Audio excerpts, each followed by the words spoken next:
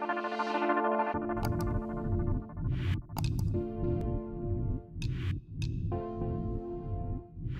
everyone, in today's video we're going to have a look at design communication.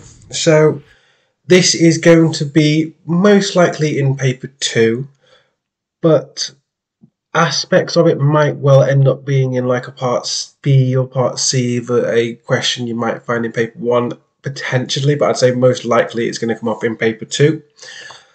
So a couple of things to bear in mind. Communication, as in any industry, is absolutely key. Okay, so it doesn't just matter in the design and engineering world. Obviously, how you convey information to someone is through communication. There are lots of different ways to communicate with the people around you. There's just a few different things to consider while you're doing it. The first one being who you're communicating with. So it might be that you are a designer or an engineer talking to another designer or an engineer. So the way you communicate with them might be different from someone else. It might be that you're communicating with a client. So obviously then there might be other things that you need to consider when you're communicating with them. And then it might also be with outside businesses. So say if you are just one part of a project and you are doing a particular aspect of it, and then you need to take, so say for example you're doing technical drawing and then you're outsourcing the manufacturing of it, you've then got to make sure you can communicate correctly to the person doing the manufacturing of it. So it depends on who you're communicating with and sort of whereabouts in that sort of timeline or workflow rather, where you sit. And then there's also to do with what are you trying to communicate. So it might be to do with a specific design. So it could be, if you say if you're designing with, like talking to another designer or an engineer, you may do like a quick sketch because it doesn't really matter. No one's going to see it. It's just going to be you just getting rough ideas down. Fine.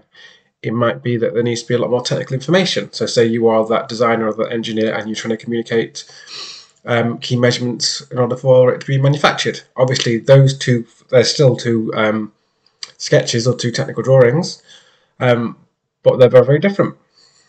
Maybe that you're trying to communicate specific materials, components.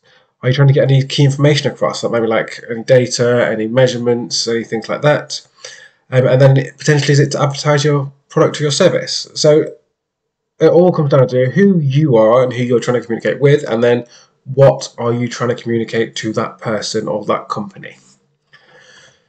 Okay, so hopefully by now you recognise British Standards 8888. So this is, as I've said before, you need to know who British Standards are, BSI, but you're never going to need to know, like off the top of your head, a certain standard, because that would be an incredibly mean sort of question you get in an exam and it just wouldn't happen.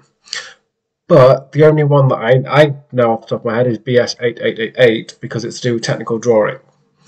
So the reason why I'm talking about this now is because this basically covers communication in engineering and in manufacturing.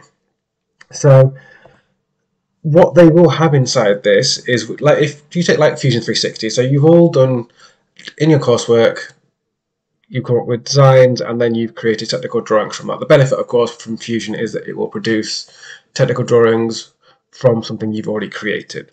There are other softwares like AutoCAD where you have to do it manually, and then before that, if you want to get really old, so like when I was at university, is you had to draw them by hand on a drawing board. Excuse me. So one of the things you may have to consider is scales. Now this might be something you've had to do if you were doing, say, architecture, because obviously you cannot draw 1-to-1 scale, one being full size, because there's not paper big enough in the world to do that. Same if you're doing things like furniture. So you're always going to have to like consider what the scalings will be. So there are recommended scales that like standard ones that everyone uses. Okay, so 1-to-1, 1-to-2, so it's half size, and so on. So you don't just pick random ones out of thin air. There are selected scales that you're supposed to pick from, and those scales will always appear at the bottom right of the technical drawing as well. You'll also have first angle and third angle projection. So these are both different versions of doing what's called the orthographic drawing. So orthographic drawing, they both look very, very similar. But what you'll notice is, so basically what will happen is, this is where you'll have your 3D projection, and then in the middle of it, so that will be your plan. This is all 2D, and then you have side, side, front, top and bottom. And then the way, basically what will happen is that the sides that you have will be swapped round and the top and the bottom will be swapped round. So which way are you looking at it from? For first angle and third angle projection.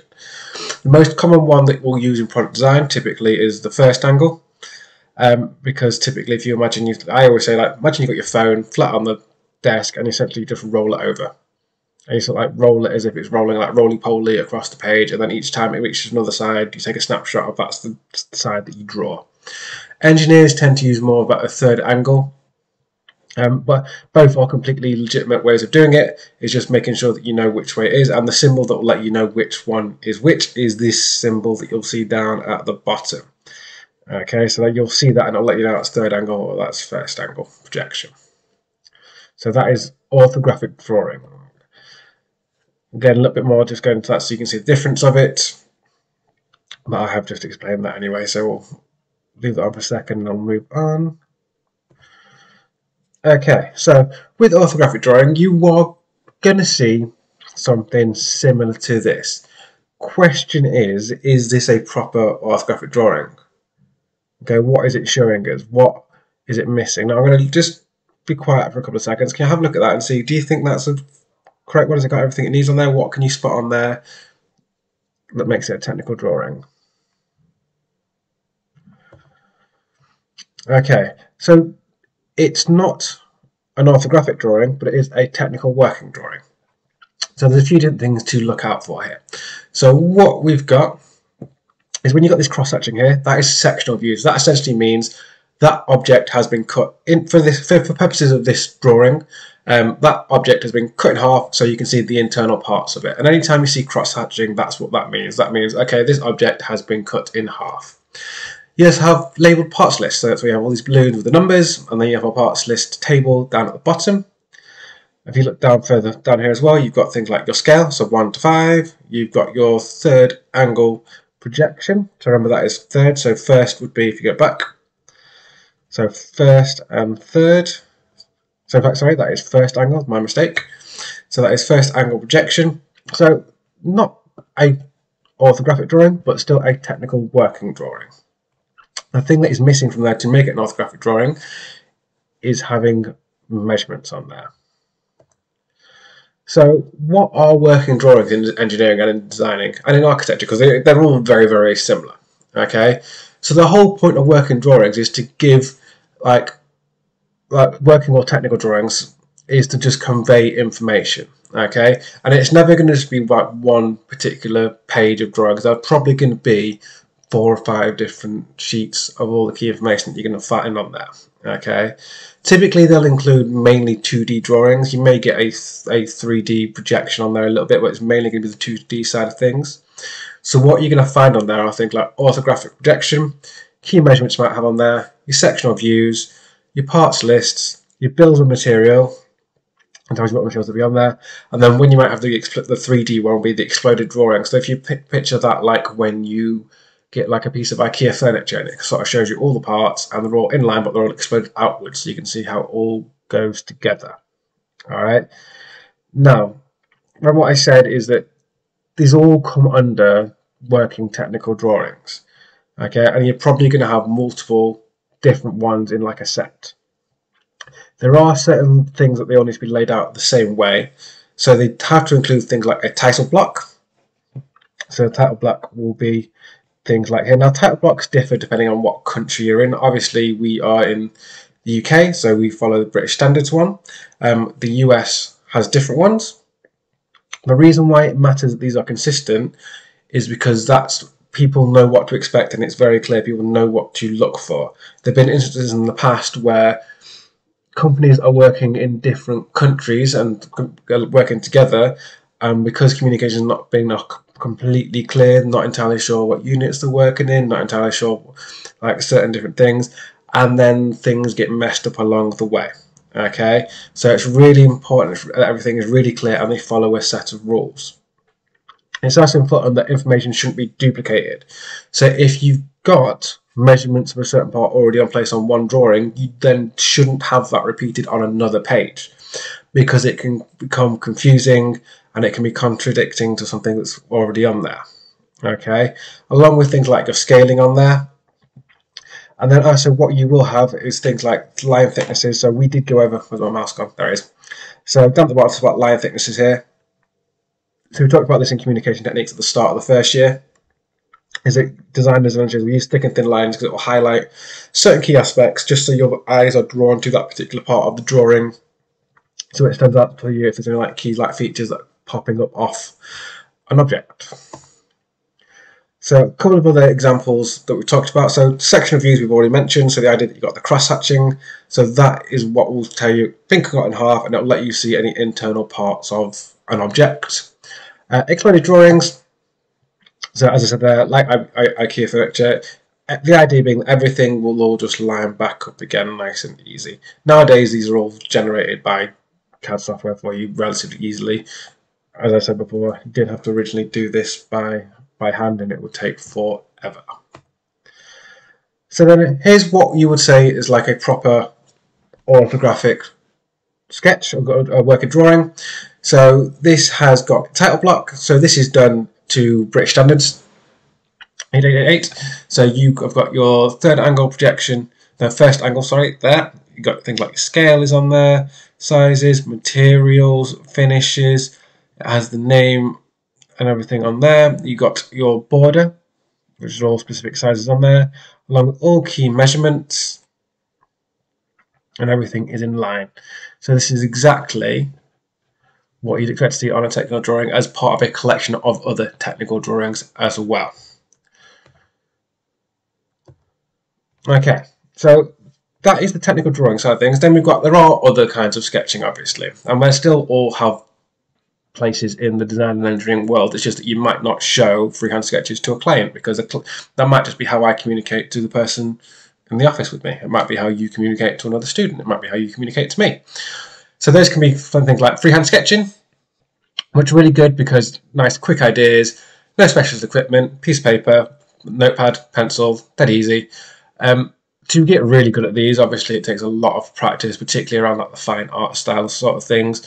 Not used so much to communicate ideas to clients, but as communicating to a fellow designer, absolutely. You've got isometric drawing.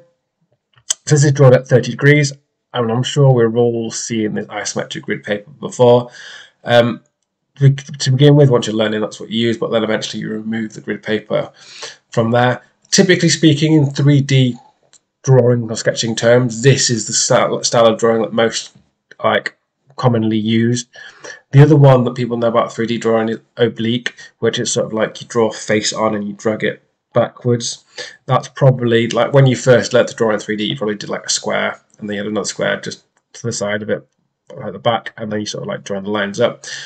It is still 3D, obviously, but it's considered more like a primary school sort of drawing in 3D. You wouldn't really be using that in industry, and you'd probably just be doing isometric sketching. And you've got perspective drawing, so you've got 1 and 2 point perspective. This is used quite a lot in things like architecture because it gives you the whole idea of a sense of depth in your drawing, so like looking down the street and those sorts of things. So the idea being that you must always go back to the vanishing points depending on where you've drawn your object. So you've got mixed media and rendering. So this basically means you've used multiple different techniques in one sort of sketch. It might be that you've done sketching by hand and then you've used things like marker pens or watercolours, or it might well be that you have done your sketching and then you have texture rendered, as in you've drawn the textures of your materials in there. So you may have drawn like the grain of wood in there or brick a lot more. Some people are a wizard when it comes to marker rendering. It's something I've never really gotten amazingly good at. It takes quite a lot of practice to get used to, but what the benefit being is you can really get the idea of the materials and you can sort of get the reflectiveness of it. So to master it is excellent. Like some people are fantastic at it. It's not something I'd ever claim to be really good at myself. And and then text rendering, particularly using things like architecture because it will let you convey materials on buildings and those sorts of things, and it just becomes like drawing in grains, drawing in brickwork and that type of thing. So design reports. So we've sort of covered like technical drawing and like sketching and that sort of thing, but sometimes you need to communicate to shareholders, to bosses, to whoever it may be. So this is where you have to do like a design report, and it's kind of similar to how you do your coursework, to be honest with you. But essentially this is a record of a project that is left after the project's finished. So you've had a client, you've done your project, you've come up with technical drawings, you came up with the idea, you've produced the finished thing, it's been paid for, it's got off production, done. All right. but what the evidence of that at the end of it all will be the project report that's written at the end. So typically it's split into 3 parts. So it'll start with like an executive summary that's basically summarising the whole design, the whole project. The section 2 will introduce explains the design problem, the clients, the brief, that sort of thing. And then section 3 will be like known as your conclusion. It basically explains why you chose any designs that you chose, any problems you faced and how you overcame them, as you compare it to your specification, your brief, and how it might be improved. So it's kind of got some similarities to how you do your coursework, which is why that's sort of laid out the way it is. But it's just a very, very wordy document to show evidence of what they've done. So graphs, tables, and charts. So this is if you're trying to convey some sort of data to people. Okay, so numbers of some kind. So there's loads of different examples that you might do. So we've got bar charts and histograms. I'm hoping all of these are fairly familiar to you. We have covered bar charts and histograms in the math sections already. They do it's worth pointing out as well, they do like to use this for particularly things like anthropometric data to convey like sizes, measurements, that sort of thing. Bar graphs, pictograms, nice and easy to read. Not entirely accurate because you can't always tell is that 3/4 of something, is that half of something, and so on. Line graphs can show data over time, can show like things over time to see how things have improved or how they compare to something else. And then data tables, whereas it might just give you, here is a list of all the data, so it might be to do with measurements of a particular thing or battery life or hand length or whatever it may be, where it's just straight up, here's data, we don't need it communicated in a graph or a table, in a chart, here's just all the data, and typically that'll be used and then applied to whatever it is you're doing. So CAD modelling. So CAD, obviously computer design, is a very vague sort of very broad sort of term now. So there's loads of different CAD packages that exist in the world. Obviously in college we use Fusion 360. The other major players in the world are things like SolidWorks, which is like the main one. You've got things like Rhino, SketchUp, which is a little bit sort of like primary school a little bit, but these will let you create like more technical, like functional technical drawings and functional things. You then have something that is typically referred to like as 3D modeling software. So you got CAD packages, so that is what I created this drill in, and then you got 3D software like Maya and Blender. So although they're still the same sort of thing that let you create a 3D object on a screen, the way you go about it is very, very different. This is used a lot more in things where you're trying to get like advertising and promotion and like modeling sort of things. It's used a lot more in say like games, movies, because I can't go into entire theory without talking about F1. When Mercedes launched their 2022 car, they did like a promo and a render of it, and then they said that they created that in Blender, which I thought was incredibly cool.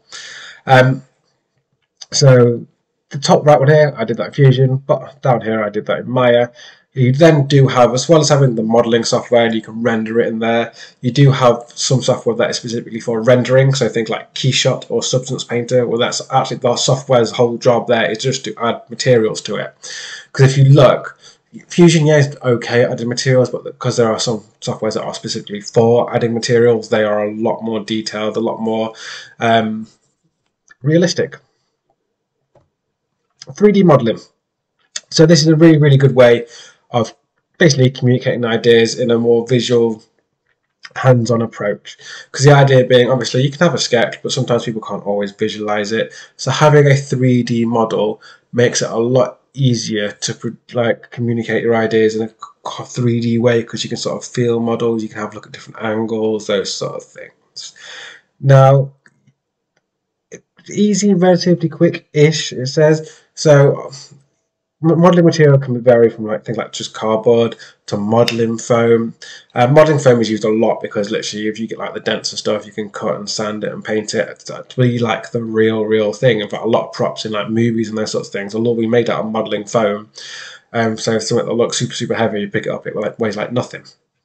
And then obviously you've got like 3D printing nowadays, where it's called rapid prototyping. It's not really rapid because sometimes it can take like 12 hours to print something, but it's still a really good way of communicating something to another designer or to a client or to a focus group. So you also have like things like annotations. So how do you annotate your designs? And again, this is probably going to be before you show things to a client, because this is how you're going to communicate to your bosses, your fellow colleagues, those sorts of things. So talking about materials, manufacturing, positives, negatives, improvements, those sorts of things. So you can sort of see the kind of things. So you have your design, you sort of annotate coming off, so you can sort of like think, basically this is like your thought process. So here's the design, here's what I'm thinking. As you get further down the process, obviously you'll start answering these questions yourself a bit more, and you start removing the annotations, because you'll just have the final design, and you'll know all this eventually will be conveyed in your technical drawings. Okay, and then finally, a few other additional techniques. You've got things like digital photography, typically used in graphics, where they use like graphics tablets and things, so you do a lot more promotion. You can do layers like Photoshop, it's like layer on top of things and get a lot more like crisper look to it. And then cut and paste techniques, which is just the technical name for like mood boards, which everyone knows mood boards. It's just collages of information to sort of give you inspiration and ideas for anything you want to do. Okay, so we're going to have a go at one question. So this is 6th marker. So figure 1 and figure 2 show 2 different design communication techniques. Discuss why a designer may use each technique to communicate information. So figure 1 is an exploded view and figure 2 is a sectional view. So 6 marks. Can you pause the video, have a go at answering it, and I'll put the answers on the board. Okay, so just a little breakdown. So 6 marks, talking about 2 things here. So 3 marks for each way. So best way to tackle this would bring up an example, and then say what kind of product it's used for, and then 2 reasons why it would be used, and do the same for figure 2 as well. So exploded view. So the exploded view is the one with the mouse here with all the parts sort of exploded outwards, hence exploded view. So this will let you look at like assembly of a product, so particularly go for like instruction booklets, flat pack components like IKEA that we've talked about. Let you see all the components within it nice and clearly. Assembly lines already talked about. Yeah, using CAD software, you can create an exploded view nice and easily, so it's not actually difficult to do. Lets you identify and order replacement parts. And then sectional view, which is remember that cross-hatching lets you know it's a sectional view. So sectional view let you see internal or hidden details within an assembly. Will let you have dimensions of any hidden components as well. It'll let you see the visualization of any like interactive parts on the inside. So if parts are sliding in and out of a different part, or some parts moving on the internals or something, it will let you actually see it rather than it just be hidden away. Okay, so that is the end of design communication. Got any questions? Let me know.